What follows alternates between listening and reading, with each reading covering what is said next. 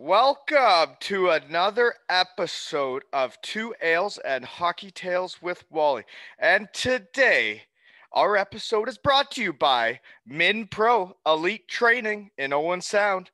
And today, I am so excited to have on a 39-year-old from Owen Sound, Ontario, an ECHL first team All-Star, an ECHL champion, an AHL All-Star.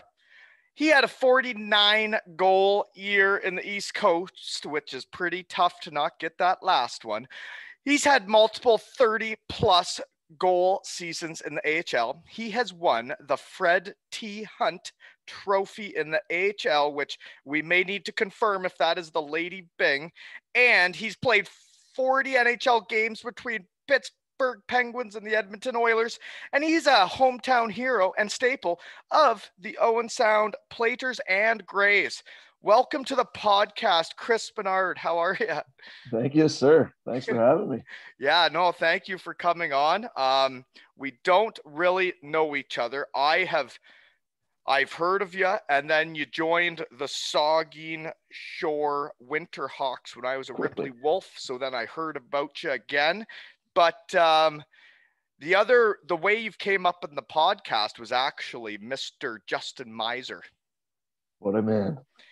He is quite the guy. And we'd actually, you know what? Now that we have sponsors on the podcast, we do need to give Woody's Pub out of Edina, Minnesota, a shout out for getting this all started, because that bar in his basement was the first sponsor of the podcast. And let me tell you, we're really running with it now, Harry. So thank you, Justin Maiser.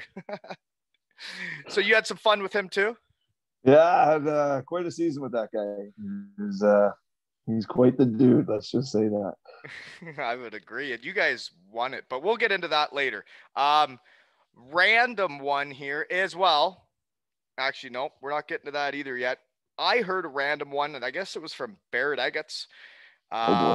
Yeah, he said that your family did some billeting, and is it true that Dan Snyder lived at your house? Yeah. So when I was 6 to 7 years old, we moved from kind of a downtown neighborhood, and we moved into a subdivision up by a cemetery, Greenwood Cemetery, up on the west side of town.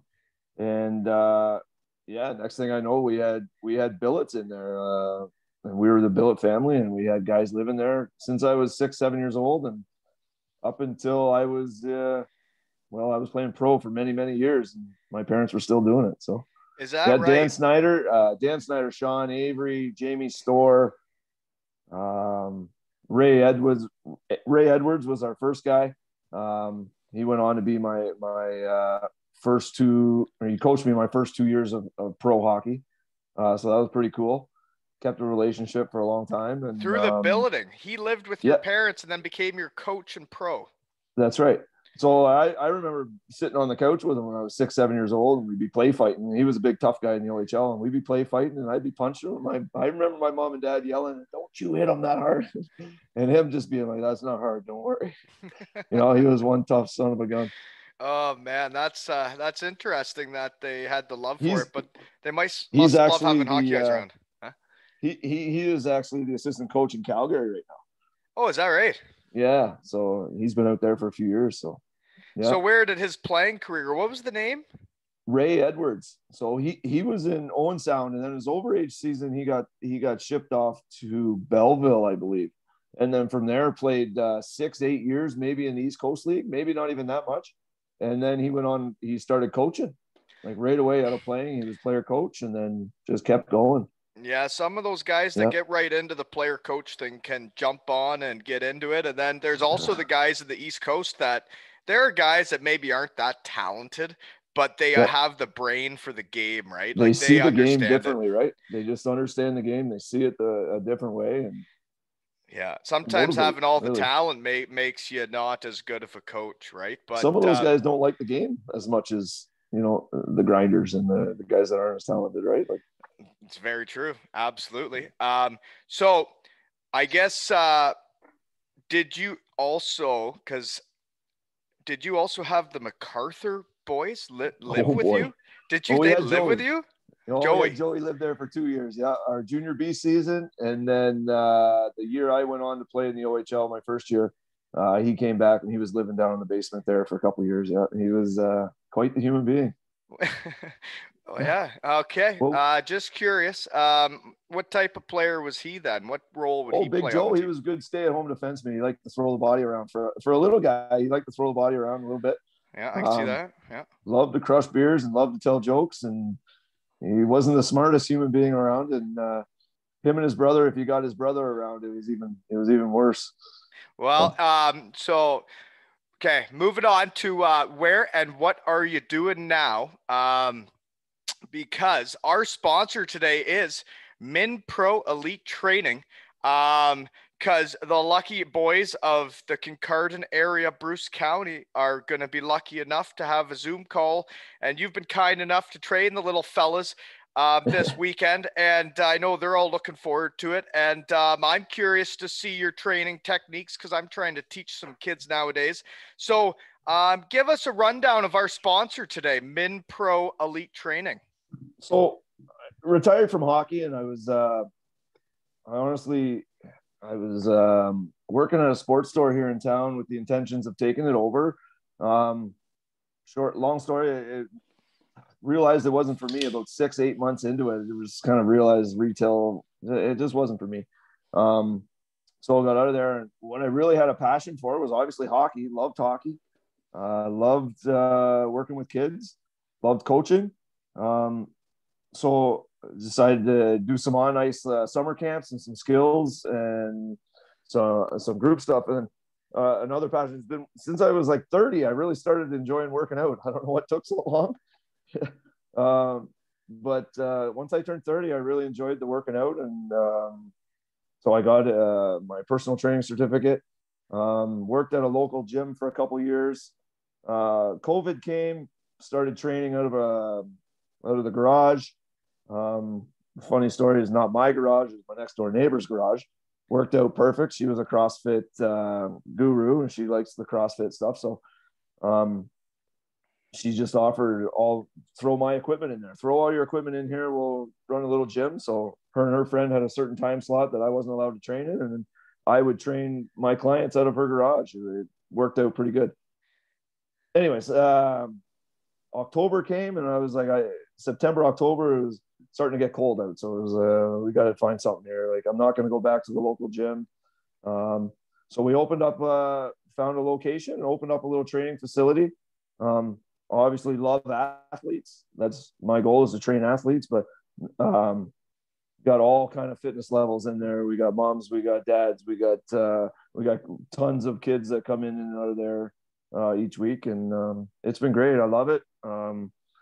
Where the name came from of Min Pro, it was just I didn't want to use my name into it, but I wanted something to do, recognize me, that were local around here, and kind of came up with Min Pro Elite Training one day with my kids and my wife sitting around the table, and away we go. Yeah, no, well, congratulations for getting her going, man. It's like when I named this podcast, it was just actually a neighbor. I told him what the vision was, Yeah. and he texted me this name about 2 hours later when I was going to bed, and then I send her off to Lee in Cardiff that makes all the posters, and he made the logo. And next thing you know, we're doing podcasts. That's great. You keep in touch with people over there. That's awesome. Yeah, no, they're fantastic fans that, yeah, they just, I don't know, they treated you so Yeah. good that you became Yeah. really good friends and you could actually speak English with them. And I know you were in Germany. So there's a question for you. Can du sprechen ein bisschen Deutsch? Nein, bitte. No. Is that right? But du wir So, wohnen in Deutschland für 5 Jahre, oder? fünf, yeah, yeah. So you're, Just never caught on. Just everything was in English. My wife took a course our first year over there, and it just, yeah, we could go to the grocery store and get by with a couple of words, but most people where we were, the cities we were in, most people could speak English, and they were pretty good about it. And if we tried to speak German, they would speak English back to us because they already knew. oh yeah, no, I know. I It was there. was, I was there. I was there for 6 years, but I was in the second league where Yeah, no, Yeah. it just came up in the Bobby Raymond episode that he couldn't really speak German, and he was there for like 7 years. And I Yeah. was like, Yeah. really, He was there for guys? a while. I had really good friends, and there was a night after I was there for 4 years where my buddy Hammer just said to me, like, I tried to speak English with him, I wouldn't do it, I wouldn't try, I wouldn't speak, and he Yeah. said, "Come on, Waldo, like, come on, you've been here 4 years." And he said it all in German. And I'd had a few drinks, and then I guess that push, I decided to try the rest of the night, and apparently I could, in fact, do it. I just needed the ayas, as they would call them in Yeah. Yeah. Yeah. Germany, you know? Yeah. Anyways, moving on. Rundown of minor hockey to the Owen Sound Platers, which is be your hometown. Yeah. So yeah, played Owen Sound from whenever we could skate until major Pee Wee. Just played local rep hockey, and it was great. We had a great team, great group of guys. Whack of us went on to play junior C, junior B, junior A. 2 or 3 guys went on to play university hockey in Ontario. Minor Bantam came, and AAA, the Grey Bruce Highlanders, became an organization. So there was a bunch of us, 5, 6, 7 of us that all, well, let's go try AAA, and we did, and a bunch of us made it. And played 2 years at AAA, which was what age was that? That was a minor Bantam, so 14. And Owen Sound would have been at least a single A or double A team. Yeah, before Owen that, Sound right? was single A. Yep, single A hockey, but we were playing in the Georgian Bay Loop. Like every year, that's what we played, was Georgian Bay Loop. So I mean, you're going to you go to Collingwood, you go to Meaford, Wasaga Beach, Penetang, Midland, like real small centers, right? And not the greatest hockey at all, but just grew in love with it. I went and played AAA for 2 years. And you'd have all those guys living with you that love hockey too, right? That's got to rub off on you a bit. I think that's what really pushed me was, I grew up watching I go to the attack, or the Platers back then.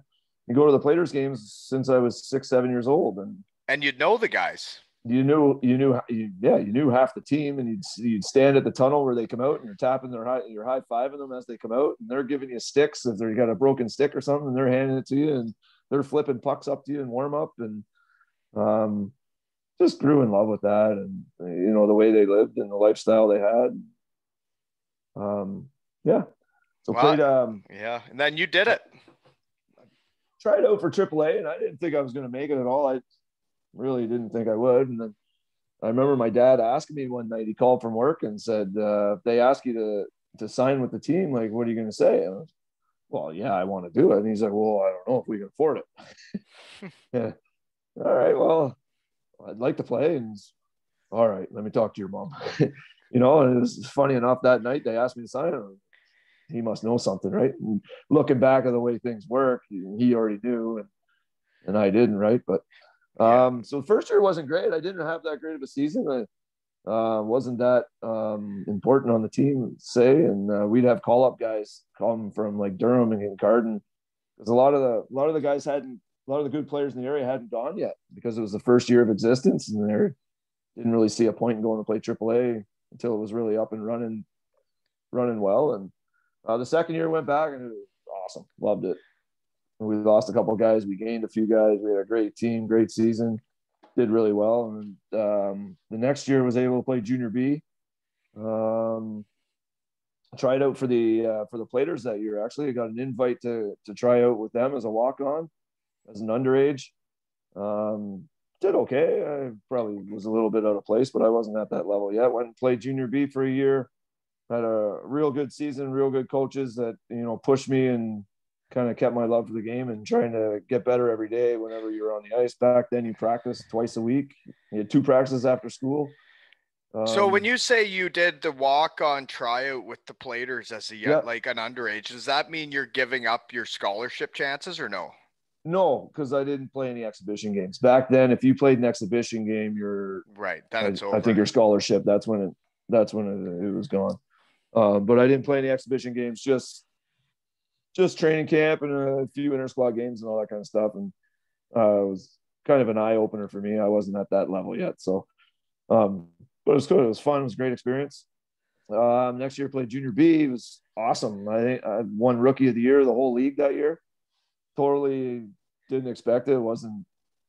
Didn't think anything of it. And next thing you know, we're coming home from the junior B ceremonies or whatever. They had all the teams went, all the players went. You sat around and they did all the awards and championships and all that kind of stuff, and was able to win rookie of the year somehow. And on the way home, we're looking at the little draft ratings. The little magazine came out and had draft ratings. I was rated like number 3 or 4 overall. I think it was the Blue Line or something like that. It's a little magazine to the OHL. Like, to the OHL draft, and I'm just like, there's no way, like this is a joke, right? And the coach calls me up in front of the bus, and he's like, "Look at this. Have you seen this?" And I was, yeah, I guess, like, totally blew my mind away, right? So how high did you go? I went 9th. I was rated like by OHL Central Scouting in the 13, 15 range, something like that. But then you went to your hometown. So being from Owen Sound, I think Owen Sound was kind of obligated to, take a local guy that high and first round. And yeah, it was awesome. I mean, is it the place where I wanted to be? No, I watched guys grow up, in my house that were moving away from home and away when they were 16, 17 years old. And, I mean, it was kind of what I wanted to do. Kind of wanted to experience that. And, but anyways, you're playing in the OHL, so you're happy and mixed emotions. You get to stay at home with your friends, and that's what made it kind of hard playing here. Was you got friends, you got teammates, and you're trying to juggle both. And it's easier to just be a hockey player and move away, right? That's right. I stayed at home till I went to Western Michigan as I guess I was 17 turning 18, but I was through high school as living at home, and it isn't easy if you want to really be a hockey player to be around both, right? Yeah, and then you're living at home and you got 4 or 5 teammates living with you. Like my first year in the OHL, we had 5 guys living there.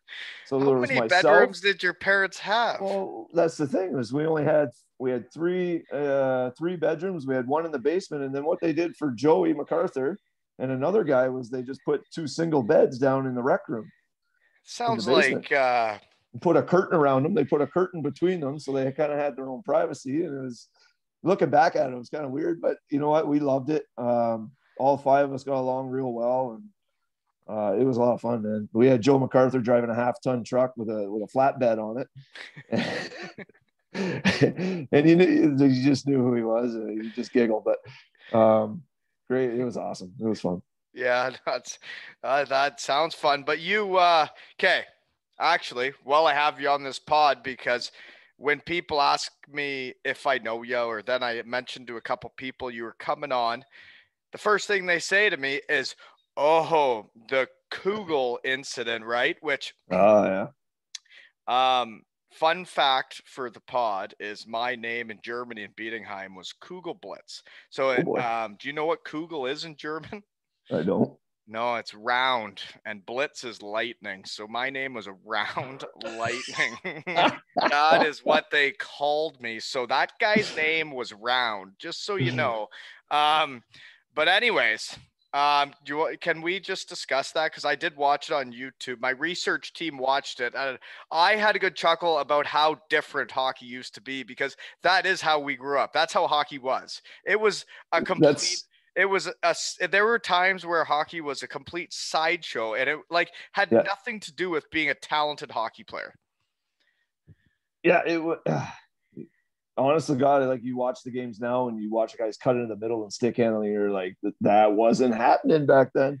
Never, you wouldn't have a head on your shoulders. You wouldn't have a head on your shoulders. You get to the red line, you're dumping it in so you can try and run somebody as fast as you can. You weren't making plays at the blue line. You weren't turning back up at the hash marks. You weren't doing any of that kind of stuff. And then you never knew when someone was going to flip a lid and just grab you and knock the snot out of you. But that story, I'm in the corner wrestling around with some guy. I see some guy going nuts out in the middle, and he's pointing at me and he's skating towards me. It was just an instinct. Well, yeah. Well, and they, like if he would have grabbed you, like no, and I would have done the same thing. And like those guys back then, that like if they grabbed a hold of you, you could not do anything about it. Yeah, they were freaks. Yeah, it just instant reaction of just get the fuck out of here, and away I went. And, yeah, took a lot of flack for it. Did obviously you? throughout the years, I think even in pro hockey, back when everybody was chirping, right? Chirping and chirping. But I fought. Now everybody's buddies, right? Now nobody even chirps. Yeah, I fought my next shift. Went out there and lined up, and there was this guy. He was just giving it to me about how big of a pussy I was, and this and that. And all right, well, when this puck drops, I'm going to jump you. And ended up knocking his visor off his helmet. Anyway, like I'm not a tough guy. I wasn't big. I wasn't strong. And no, and you shouldn't have to fight that guy, and he shouldn't be coming at you. He shouldn't be pointing at you and coming at you. He shouldn't have been playing in the league, to be honest with you. Yeah, no, exactly. But good for him, for them, for finding a guy like that to play that role. But I guess, no, I don't think you're a pussy for doing that. I would have been gone way before that. If you watch the video again, you can see one or two other guys skate in the other direction too. Oh yeah, nobody was going near him. Everybody, you were just in the corner. You were cornered, and you were like, "I got it. This is my chance. I have to get out now." Fast as I've skated in my life. I'm pretty sure I YouTubed something about the name, and then the other thing that came up was like him knocking out Butterbean. So, I'm pretty sure you didn't want to stay in the corner. That's just right. saying, I agree with your decision. But so we talked about being at home and having your friends and all that around, but you did, because my research team was looking at this 5 minutes before puck drop, is you did get traded away from your hometown. How did that feel? You know what? I knew for hockey wise, it was the best thing for me. It was good. It was just different. I had never been away from home. So like when it actually happened, it was just kind of like poof. We were on a road trip on the Eastern Swing in Kingston, Ottawa, Belleville. And I know we were in Kingston. We had night before a game. I think it was a Saturday night. My agent called and said, "Would you go to St. Mike's if they traded for you?" And I'm like, yes, right away, because I wasn't doing very well. Coach and I weren't the closest as a player coach, and when you're not in it with the guy, just up and down the lineup all the time, and just wasn't. Maybe I wasn't consistent looking back, or maybe he didn't like the way I played. Whatever, doesn't really matter. Anyways, ended up getting food poisoning that night. We went to Eastside Mario's to eat. Went back to my room and I was puking all night. Next game we played in Ottawa, just laid on the bus. I couldn't even get off the bus. I was just so sick. Right. So we get back to Owen Sound the Monday, roll in for practice, and they're just like, coaches like, I can't do it. And they're like, come on in and sit down anyways. We got something to tell you. Just didn't even cross my mind. Like, wasn't even thinking about it. And they're like, yeah, you can trade to St. Mike's. I'm like, oh, that's why my agent asked if I want to trade it. Like, if I would go. Just didn't clue in. Just like when your old man was like, do you want to play AAA? Right. Just back then, he just didn't. It doesn't clue in until you get older and you realize what's really going on. That's right. Yeah. So that happened, and So then you go to the city. You're in the city then, eh? A completely different world. You go from Owen Sound to Toronto, and you're 7. I was drafted by Brampton. That was my option of going from Elmira to Brampton, and I was like, I'm not sure. Yeah. So we went to the city, and just didn't fit in with me. The city wasn't for me. Actually, we played at a Maple Leaf Gardens that year, and it was awesome. Loved every game. It was amazing.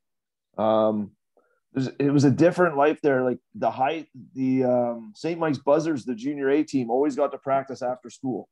So they had the 3:00 practice, and we'd have to wait till 4:30, 5 o'clock to get on the ice. So, I mean, I was already done high school. So you just waited around all day. You waited around all day. Just for practice. just for a practice. I mean, every practice, it's important, right? But when you wait around all day and you're sitting there doing nothing and just trying to keep yourself occupied, just wasn't the greatest lifestyle. And yeah. Sounds like Hellbron, Germany, of the second league in Germany, when you have a handful of young guys that go to like high school or something. So Yep. the team decides to practice at 4:45 at night. Yep. So then you hang out with your family, but realistically, instead of getting practice over and being able to travel and see places and go for lunch and dinners Yep. and see the sights and do the things, instead you wait around for practice. Practice. That's right. Yeah, I always loved practice. It was one of my favorite parts of hockey. But but as you retire, you miss those. I do. I miss before practice. I miss after practice. I miss I don't miss the bag skates, but I miss just all of it. Like a guy going and falling and crashing the boards or stepping on a puck, and the boys all give it to him, right? When I came home and I went to play with the Saugeen Shores Winterhawks there, it was part of like we get 10 guys to practice. And it was like, well, like, why do guys not want to come to practice? This is the best part of the week right here.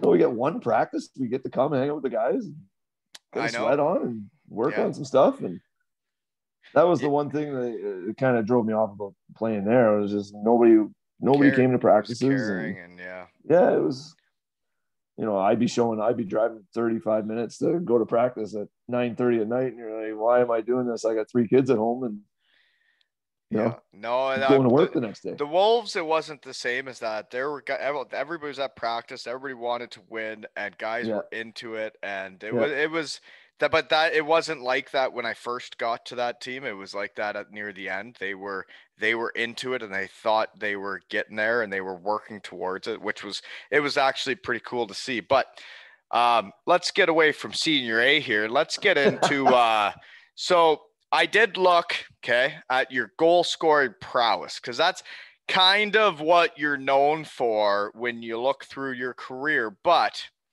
as a scout here with my research team, it didn't really get going until your last year in the OHL. And then you eased into pro, and then you really took off. So what was it about getting out of St. Mike's and wherever else you went that got you scoring goals? So on the same day, 2 years in a row, I got traded. So from, I believe it was year 2000, January 9th of 2000, I got traded from Owen Sound to St. Mike's. January 9th, 2001, I got traded from St. Mike's to Oshawa. The best thing that's ever happened in my hockey career was I got traded there. I wasn't happy about it. I had a no trade clause, so I had to say yes or no to it, and I agreed to it. Just because I felt like St. Mike's didn't want me anymore, and if I said no, it'd be like, oh shit, are they just gonna sit me every game anyway? So I was like, sure. If a team wants you to get traded, then you get traded if you want to keep playing hockey. Yeah. If people don't want you, then you don't want to be there, in my opinion. That's anywhere in the world. That's anything in life. Yep. If people don't want you there, then it's time to move on. Yep. Well, here's the thing: is I got traded for a goal scorer. Like they literally sat me down and said, "We're trading you because we need a goal scorer." And Lindsay Plunkett. And I went, "Okay, that's fine." Back then, I wasn't having a great season. Anyway, get traded to Oshawa. The first coach had the utmost respect for me and the way I played, and I had all the responsibilities in the world on that team. And like within 2 weeks, I was an assistant captain, and like he was just leaning on me for leadership. And I was a top guy. And then you got the confidence, and you start feeling it, and you get out there and you're feeling the puck, and then you score a couple. All you got to do is really score one, right, on a new team, and then you start one. The juices are flowing, right? That's right. And did okay when I first got there. It was the next year when you got there, you felt comfortable.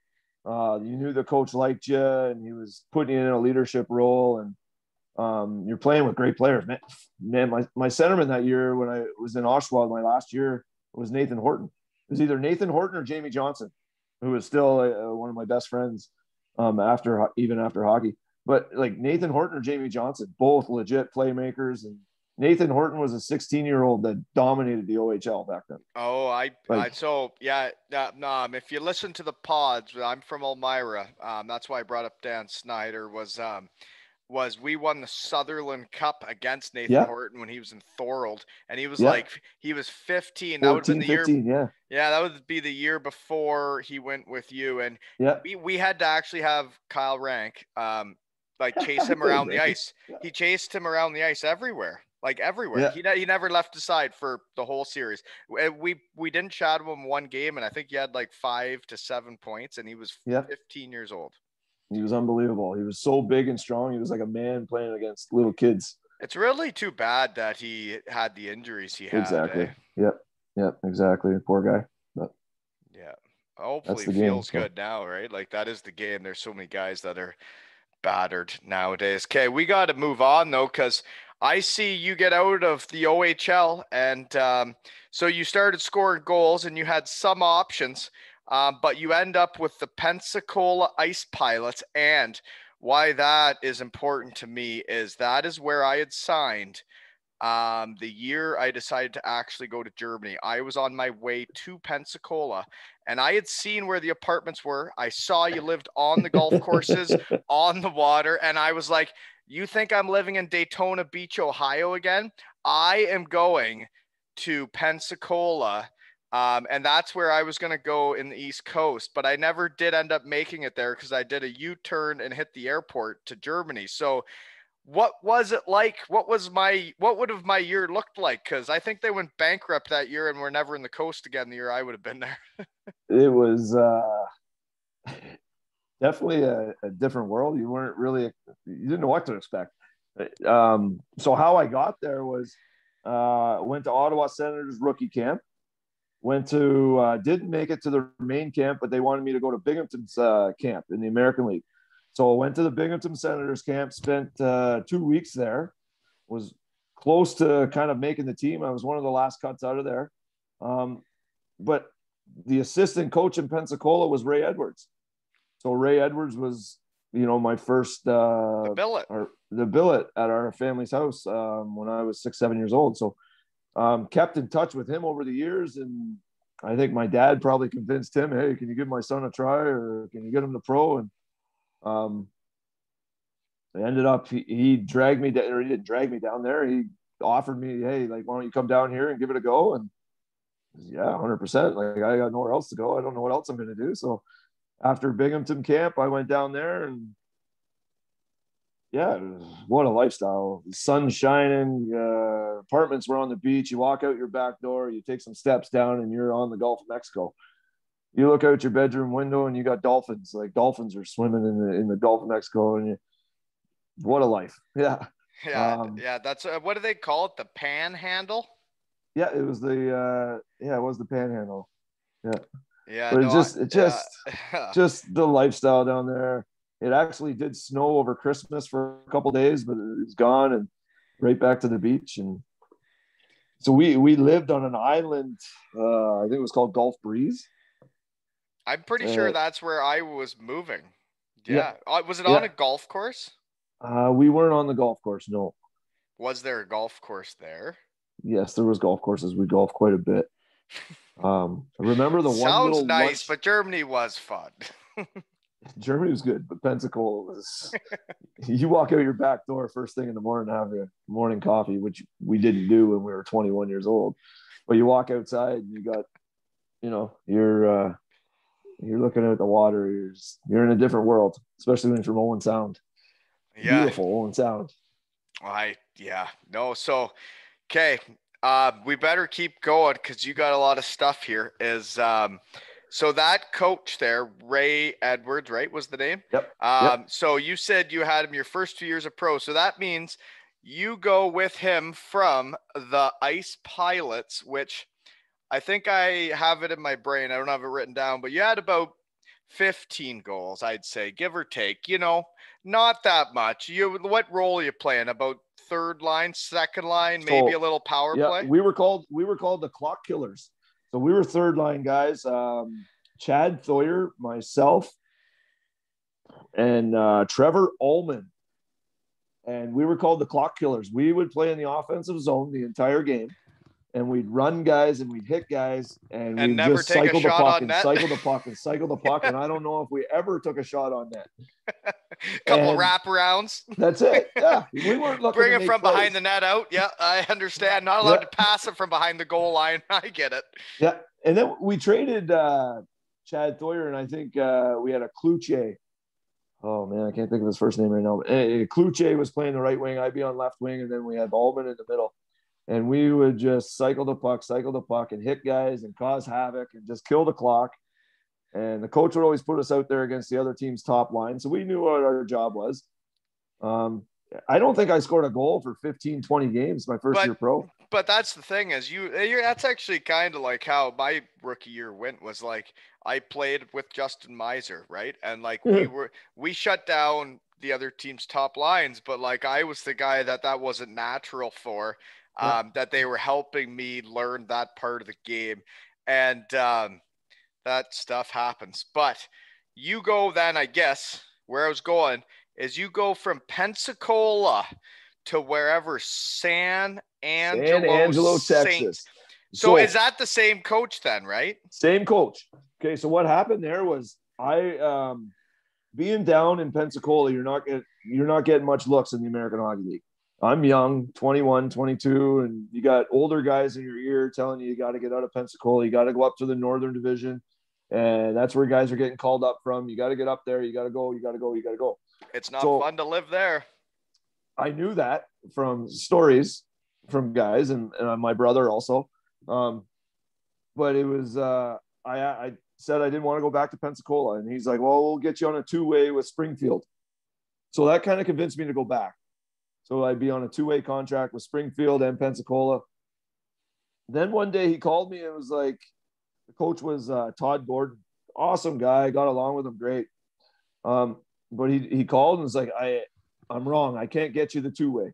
Can't give it to you. Here's what I can give you in Pensacola contract. And I just, you know what? I can't get a two-way. I'm not coming. So I pretty much asked for a trade, and he said, I'm not trading you. So what happened was if you go to the Central League, you don't need to get traded. You can just go. Yeah, you just go. And Ray Edwards got the coaching job in San Angelo, and being close with him. And I called him one day and I just said, do you have any spots open? I'd love to come play with for you. And he goes, Chris, this isn't Pensacola, Florida. This is San Angelo, Texas. It's not the same type of city. I just want to play hockey, Ray. And I want to play for someone that's, you know, that trusts me and will have confidence in me. And I just want to play hockey and have some fun. And he goes, if you're up for that, that's fine. I'll bring you. And sure enough, he signed me the next day. Him and Gordon, I guess, got into it pretty good through a couple of phone calls. Played there. I don't know what happened there. We had a good team. We had a great young team. We had a lot of fun off the ice, obviously. The bars and the pubs. And I think it was college town. I think it was San Angelo State was there. Angelo State. So obviously a smaller school, but I'm like different pubs every night. They were rocking, right? So we were young. We were playing in the Central Hockey League. We were there. It was a lot of fun. We had a great team, a lot of good players, and somehow I ended up scoring a bunch of goals and making the All-Star game. And well, that's what I got there is like so. Yeah. Your last year of the OHL was when you started finding your real scoring touch, and then you grinded out that first year, protecting the puck and working the cycle. But then chopping the puck in half. But then you go to the Central League. Well, I would just say like showing everybody the ass, right? Like I didn't working do that. The boards. No. Okay. Chop it. Just chop at it. See where it goes. Okay. Well then. But then you go to San Angelo and you like probably in your eyes, you're like, well, I'm going to the Central League. I may as well like have fun and have some more confidence, right? Like when I went to the second league of Germany, that's when I had confidence. It's like, well, I'm going to the second league of Germany. I didn't know anything about it. I was like, I just figured it wasn't good. And then you go there and you got a little swagger. So you probably go to the Central League and you're like, yeah, let's have some fun. Let's do this. So went there. I remember being out. My first lunch was with an older guy. He was in his 30s. His name was Chris Peach. and then Trevor Weisgerber. So they take me out for lunch to this one place, and they're talking it up, and they're like, yeah, we should have a really good team. Like, talking about this guy should score 30, this guy should score 20, and they're talking about all the offense we're going to have. And then they looked at me and they're like, well, you're coming from the coast. You had 15 in the coast. You better score 25 here. And I went, well, I don't know about that. I only scored 15 last year. Like, I don't know like how good I'm going to be. And then you get on the ice with them and you get playing some games and you get building some confidence. You're like, yeah, we'll be all right. We can do okay here. And had some good line mates that year. Ryan Finnerty and Weisgerber were my line mates. And Ryan Finnerty? Yeah, you remember that name? He was over. He's just like I don't actually personally know him. I just know he's like he's a legend over in that British league there. Right. Yeah. Like he's been a coach. He was in Cardiff. He was everywhere. And I just know who he is, and I know the name. And I know he has a lot of respect over there. So if you have respect over in that league, I got respect for you because that means you're just a dandy in my eyes. He was a good guy. He was a beauty, and he was a real good player. A little rat, just a little rat, kind of a right-handed Sean Avery. Oh dear. Just a rat. Not Sean Avery. And just he lived with you. Played. Sean Avery lived with you. Yes, he did. So we never really even touched on that. I guess we may as well go back to then your childhood here quick because I'm curious now that that came back up. What was that like? Because I don't know. Like I see him put. You know what? Stuff on his we were like brothers. Like not brothers, but we would fight every day. He'd want to fight. He'd be chirping and he'd be acting the way Sean Avery would act. And what age is he and what age are you? So he's an 80. I'm an 81. So it was a year difference. He was an underage on Owen Sound with Owen Sound players, and I think I was still in AAA. I don't think I was playing Junior B yet. And he'd just run his mouth until you get fed up with it. You grab him, and then you start. Next thing you know, you're throwing each other on the couch. You're kicking the shit out of each other. But that's just the way he was. Like he just wanted attention. So the way he is now. Not as much of an asshole, but like that's the way he was when he was younger too, right? But it was fun. He brought a lot of humor to the house. I tell you, there was a lot of laughter.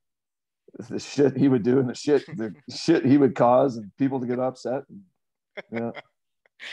It's funny because people don't change. Like people are who they are. Like you just you grow, you adapt. But I don't really know how much you change because I've been talking to everybody, even to my childhood, on this podcast, and man. They all seem pretty similar from what I remember.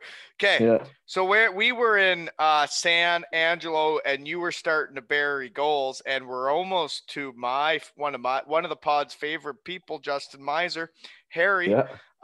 We're almost there, so we got to get out of San Angelo, and nothing crazy happened there. So then you go from scoring, every time you're one away from the big numbers. 39 goals in San Angelo. So you're one away from 40 to then going to the Alaska Aces and scoring 49, one away again. So how do you score 49 goals in the East Coast? And have people done that since then? I don't know if anyone's done that since. I know Wes Goldie was a former teammate of mine in Owen Sound Platers. Scored 46, I believe, when he was in Alaska a couple years after that. But I don't think he got to 49. I feel like there was a guy I played against in Denmark that had a really big one. He was like a stand in front of the net, not a big skater guy. Forget his name.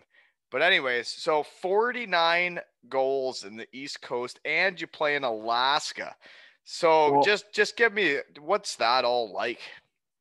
Alaska is beautiful. Loved it. Love every minute of it. We spent parts of 2 seasons, I guess, 1 full season and parts of 2 seasons. The second season there, won a championship the second season. You got mountains surrounding you on one side, or on 3 sides. You got the ocean in one side, water, just beautiful. I mean, but you're there in the winter, isn't it dark? So here's the thing: is like I've always talk it up like it's the best place in the world. My wife looks at me and goes, "Chris, you were there for 3-4 days. You were gone for 2 weeks. You were there for a week. You were gone for a week. Like you were in and out so much. You had no clue what it was like there." So she was there. Yeah, she was there with me. We were engaged the first year. We got married after that first year, and then Where's she from? she's from here. She's from Owentown. Owentown. So you guys were through it all. Like, where did she jump on and like actually start coming with you places? So we met in kindergarten. Oh Same dear. kindergarten class This for the is first this couple of is years. locals week, folks. Yeah. Locals week. That's yep. This is as So locals I as ended it up. gets. We started dating in grade 12. When I first got drafted to the Platers, she took the summer and we took the summer and we were hanging out quite a bit. But anyways, we started dating by the end of that summer. Um, she came with me. San Angelo, Texas was the first year she came. So that was part of the That was she your came big with me that break. year. When that was your big break was when you finally hit the Yeah. Central League. She's like, So she "Geez, came with me. I finally got the big ticket. Let's hit San Angelo together." The pregame meals that's what happened. She started cooking the pregame meals and we started scoring goals. Oh, Right? okay. So you weren't going for the carbonara boats at what was it? I think we're Cece's Pizza or something. I don't know what it was there. Geez, I remember Harry there, Justin Maiser in Dayton was the one that taught me about Alfredo boats at Olive Garden. Olive Garden. Yeah. Geez, and then you dip the There's nothing, breadsticks but in we the still talk Alfredo. about those things. Well, seriously, and then you see what the hockey players are doing nowadays, and like our pregame meal was seeing how many breadsticks we could bury with Alfredo. The game's changed. The It game sure has has. changed. Yeah, they might be burying protein shakes. Well, folks, we had breadsticks and Alfredo, Breadsticks. and guess who was happier taking a pregame nap? I bet you it was us. For sure. 100%. Okay. So the first year is when you have your huge year, which is crazy that a guy in Alaska, which you're probably on a one-way East Coast deal, right? Yep. So you could have been called up anywhere, but you're in Alaska, so they're like, well, he can score all the goals he wants up there, but these guys in Daytona Beach, Ohio, and Trenton and all those other places are easier to call up than the guy scoring 49 goals in Alaska, right? Well, that's the thing. I left San Angelo and I had a two-way offer again from Milwaukee, and I just didn't like the situation. And Alaska was calling, and the money wasn't anything different. It was probably less than the two-way contract. I just like living in Alaska. It just excited me. Like I just got excited. Is that right? Yeah. And I'm going there. Like I loved it. Like this sounds awesome. Like I like this experience. And sounds like you had the right attitude going there, because there'd be a lot of guys going there saying, I don't want to do this. And then their play's not going to be as good, right? Yeah. So I went there and I just came off, I had shoulder surgery at the end of the season in San Angelo. So I was pretty much comatose all summer. I wasn't really doing, like, I couldn't do much, just rehab. So I go to Alaska. And like, you don't really realize it, but when you're on those East Coast League contracts, like you sign a contract, you're not guaranteed anything. Nothing. Right? You get to try out for the team. That's right. I didn't realize that until we got there, and we move into our apartment, and kind of sitting around. We don't have a car, you don't have much, but you're looking at the roster and you're looking at the players, and you're like, all right, I got to pick it up the next few days here because I'm not guaranteed anything here. Like there's some good players here. So, anyways, make the team, and then that was the lockout year. So we had Scott Gomez come play for us. So you're wondering how we got 49 goals, and Scott Gomez is my centerman. Okay. So there's a good reason. And then I got a question though. I got a question mid-pod here, because we did this with Bobby Raymond, which I've actually seen you play. So I have an idea how you play.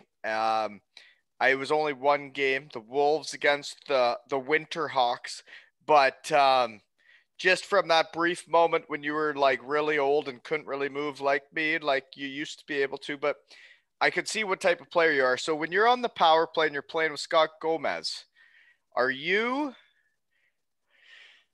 the middle of the slot guy?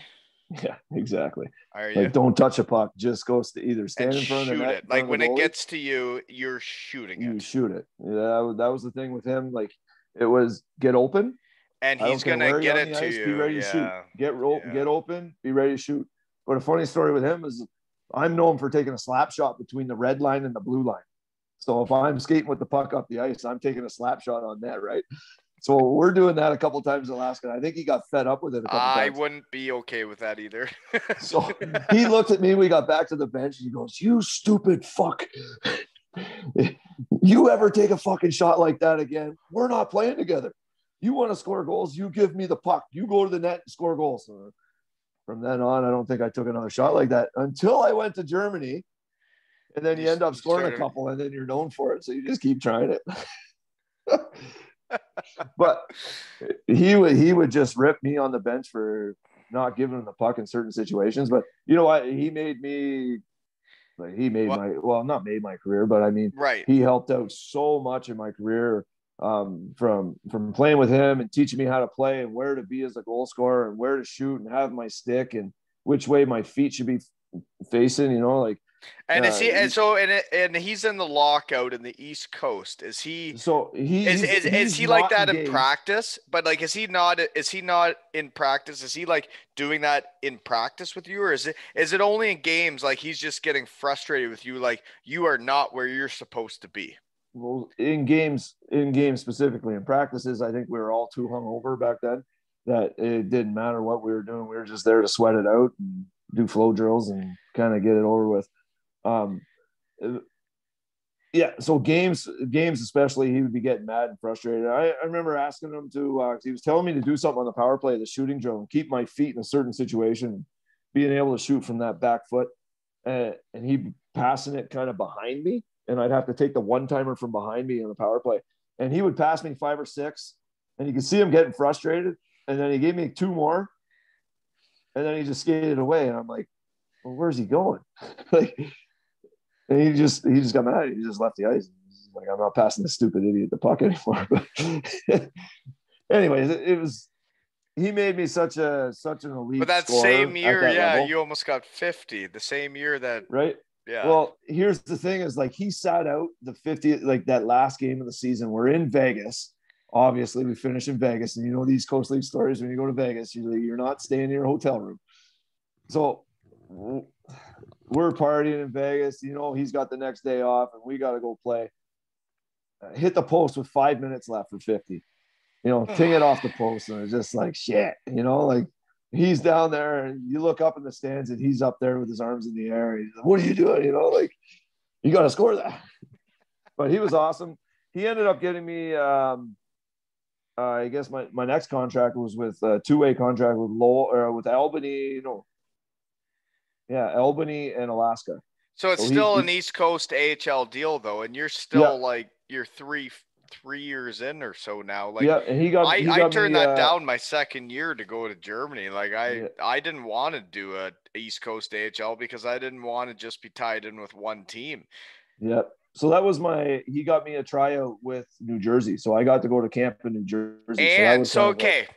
Hold on. Never been to an NHL training camp, so this was my opportunity. So I go there, I take that. No, so I hold on. I gotta say something now. This is my podcast, and I have to say something now. Is you say he works with you after practice, and he's doing all this shit during a lockout, and then there'd be times where he'd get frustrated and leave the ice.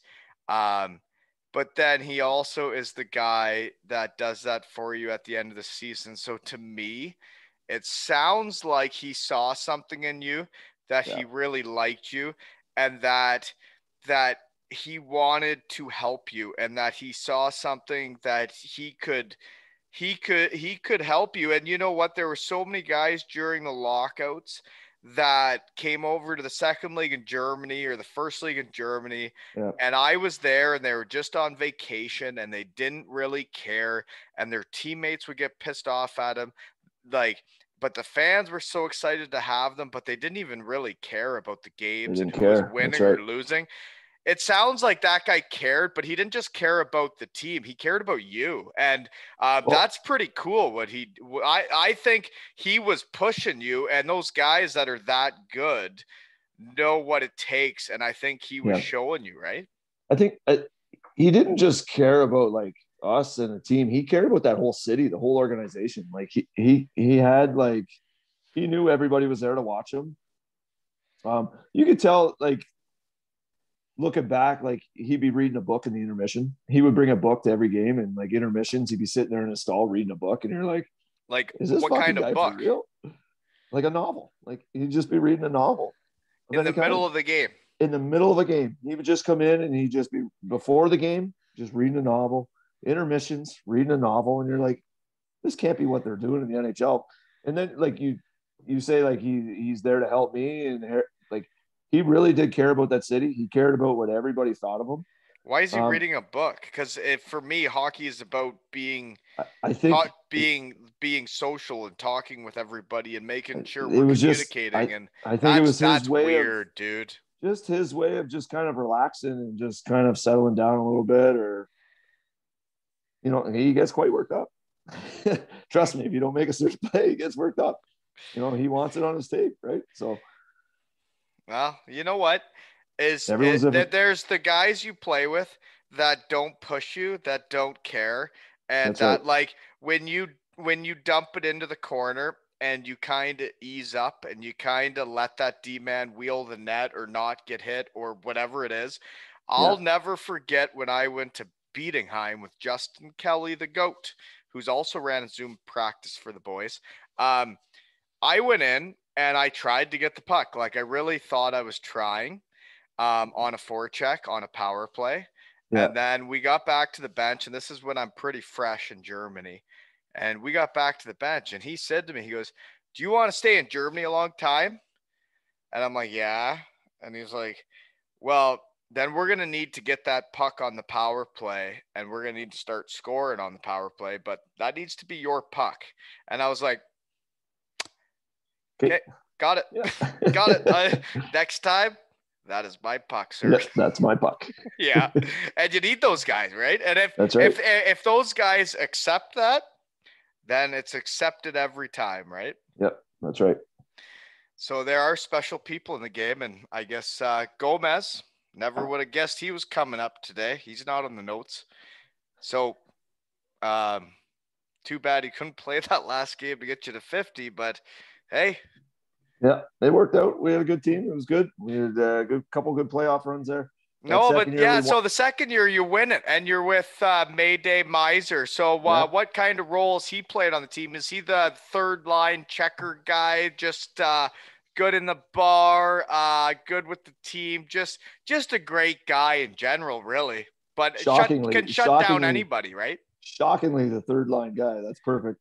And the glue guy to our dressing room, 100%. Story after story after story. Beer after beer after beer, as you can imagine. And I tell you, I think my professional career, I don't know if it flourished or suffered based on how many beers he made me drink my rookie year. And just that crooked little smile he'd have. The ugly teeth and just a smile on his face, and he just how could you not adore that guy? Oh, he's the best. Yeah. Harry, yeah. Okay, so you guys actually win it, though. Anything about the I heard so you're playing with Scott Gomez the first year, but then the second year, okay? I know this because I talked to Haie, Maiser, episode something. Having too many folks, can't keep track anymore. But Justin Maiser, best episode yet, maybe. The second year in Alaska, when you're on the two-way, you're on a 50-goal pace again, which you scored 49 the first year, but Gomez is back in the show. You're on another 50-goal pace without him. But then I hear, as the Maiser called him, sorry for burping the mic, folks. The Verge. The Verge. I saw that guy play in the second league in Germany, the Danish league. And that guy can run a power play. And as Gomez is a passer, so is the Verge. I have seen him play. I would have loved to play with that guy someday, but yeah, he's not that far off Gomez, is he? He's such a fucking goofball. And when he first started, the coach is like, "Who you want to play with?" And I'm like, "I want to play with Filion." And he was my buddy at the time, and I liked playing with him. I enjoyed it. He was a French guy, great guy, loved him. And then the coach is like, "No, you got to play with this Levitt kid." I'm like, "I'm not playing with that kid. He's a fucking idiot," And this guy was an absolute, just a menace, just an unbelievable guy off the ice. But it took a couple months to kind of get used to him, get used to his personality, a milk bag body on him. And it was the first guy that I'd ever seen that could do that Crosby, like the heel to heel, and just opening up the hips. Perfect. He would go around the net on the power play, open up the hips, and he would be able to see the whole ice. And exactly, tape to tape, snipe, like every time. Just like a little baby sauce right in the wheelhouse. Yeah, wasn't fast, couldn't skate, was weak. Never took it to the net. Always pulled up. Every single time he pulled up. You hear us, Verge. Yeah, you tell me you need some time to come in the pod, Verge. Well, guess what?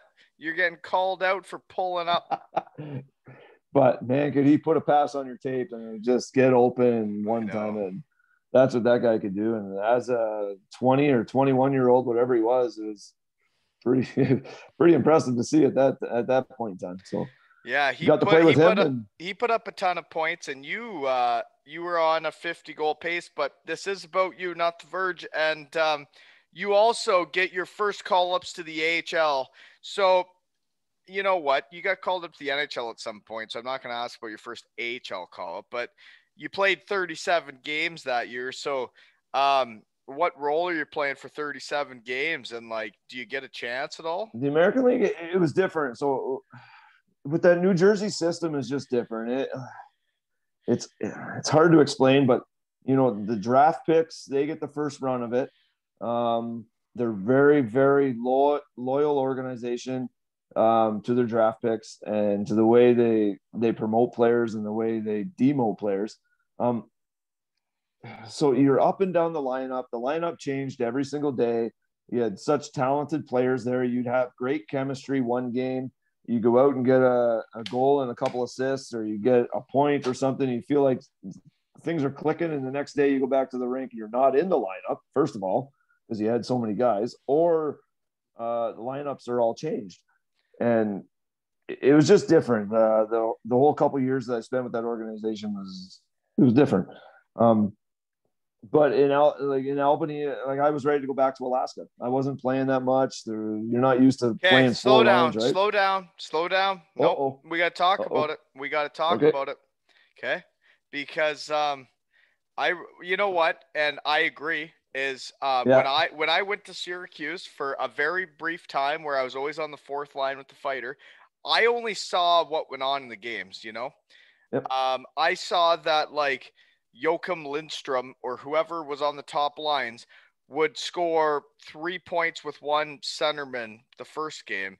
And then the next night you go to a different town and they play with completely different people. And I'm like, How does that make sense? Why? I don't understand. Why don't they play with the guy they did good with the night before? But you said you were ready to go back to Alaska. Well, guess what, folks? We're not going back to Alaska. We are not going there because he did score 32 goals, even if he didn't feel that much a part of it. 32 goals in the AHL, right? And you're all in a one-way or so that you would have signed. That was the next year. Oh, that's the next year. Jeez, I'm a year ahead. That was the next year. Creepers, so that Albany year, I think I scored 7 maybe in my. I don't know how many games I played. 20 or 30 maybe. I skipped ahead a year. I thought you were scoring 32. So I was just kind of I seen Alaska going for it, the playoff experience from the year before, and it was I want to go back there. So I actually asked to go back. I was like, can I just go back to? We weren't making playoffs in Albany, and I was like, can I go back and play playoffs? And they obliged. They let me go. That's why you want to play hockey, is to try and win stuff. That's the whole point. Yeah.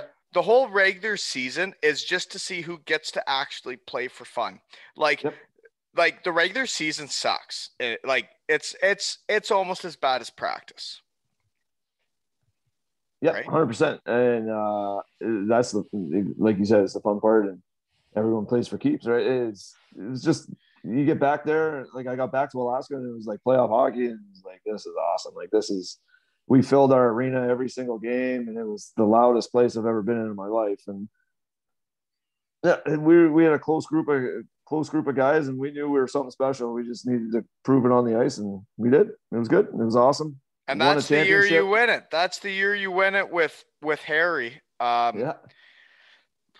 Geez, that's exciting. So we won't get into any Maiser stories from that Nope, part of we're his not going that life. far.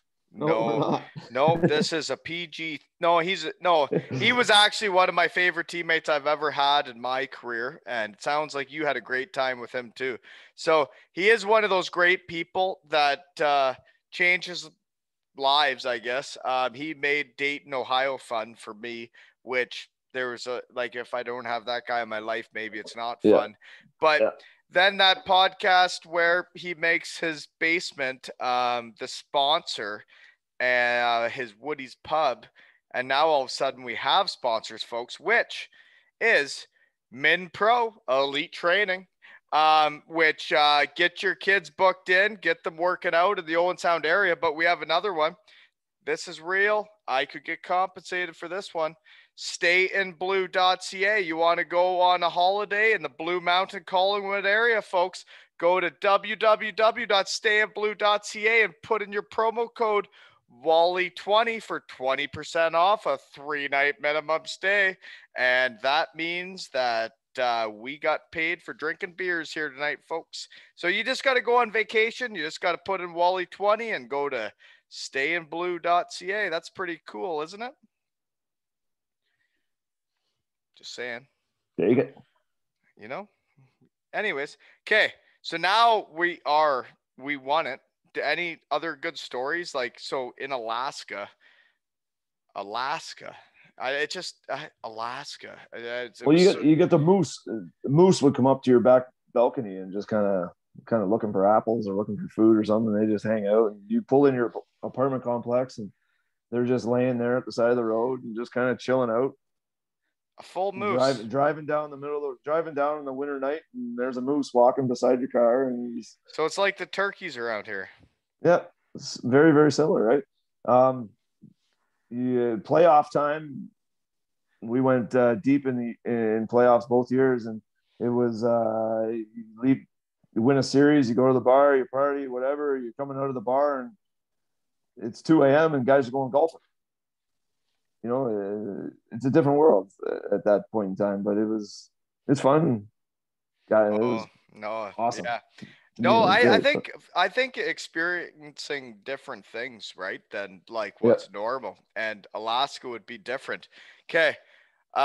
So now we got to get into that actual 32 goal season with the Devils. So that was the HL team you got a sniff with the first time, and then after almost a 50 goal campaign and winning the championship, do you get a one-way AHL deal?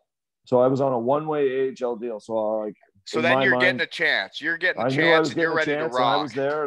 In my mind, I was there. I'm making this team. Without a question, they're keeping me. Little do you know, you get to training camp and there's 3,000 players, and you're just all right, maybe I don't. What's happening here? So I was actually, my wife and I were in a hotel till Christmas. Your wife was with you through all that too. Yeah. So we were in a hotel room, a residence inn, kind of like a small little apartment, until after Christmas. And this is after playing exhibition games, and I'd score 1 to 2 goals every exhibition game. I had confidence, right? I was rolling, thinking I'm making this team, no big deal. And I was a healthy scratch the first 7 games of the season. Not what any player wants to do, and you're watching your team get shit kicked by 12-6 and 8-2, and they don't put you in. Don't put you in because they're giving their draft picks opportunities, which I guess that's what you got to do. They got to learn, right? They got to learn. But it finally got an opportunity, ran with it. We were a team that we had 6 lines on our team in Lowell. Okay, so we had 6 forward lines. So that's 18 forwards. The showers were stalls.